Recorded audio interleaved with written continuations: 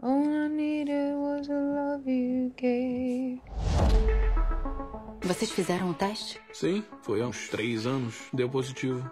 Foi como se tivessem tirado um peso. Fundei esse instituto para acabar com o risco no amor. Chega de incertezas, chega de se perguntar se escolheu a pessoa certa, chega de divórcio. Fomos os primeiros a comprar os equipamentos para os testes, para fortalecer o laço de amor.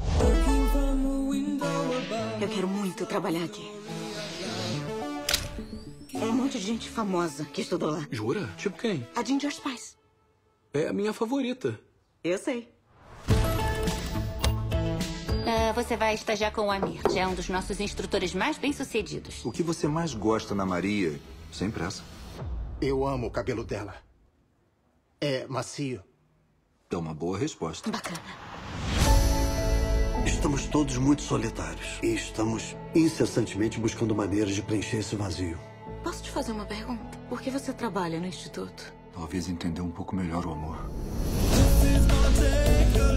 Eu quero aprender como esses exercícios ajudam na conexão. Por que a gente tá aqui? Achei que ia ser divertido. Isso é sujo, só isso.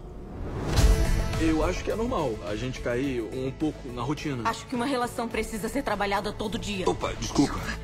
Eu tava pensando, é possível que uma pessoa possa estar apaixonada por 2 pessoas ao mesmo tempo? Impossibilidade biológica.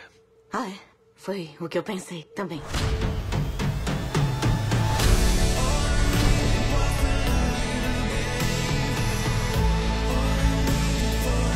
Eu tenho que te contar uma coisa.